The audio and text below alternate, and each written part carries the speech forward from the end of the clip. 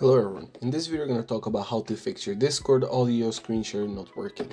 So first of all, we're going to disconnect from the call and then go into user settings. Then you're going to go into voice and video and make sure you're using the right microphone and the right output. So output is going to be your speakers, what you're hearing with, and input is going to be your microphone.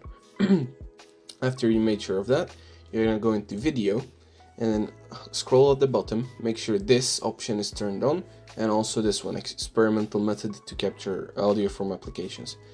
Then you can try rejoining the call, and if it still doesn't work, you're gonna disconnect again, then go back to voice and video and go into debugging. Just press reset voice and video settings, press OK, and try rejoining. If it isn't working after all of these tries, make sure your microphone isn't corrupted, or just make sure that your game volume or anything that you're capturing is actually displaying sound. How you can do that is go into here, press open volume mixer, and just make sure they're all turned on. Anyways, that's pretty much it. Thanks for watching. Make sure you like, share, and subscribe, and see you in the next one. Goodbye.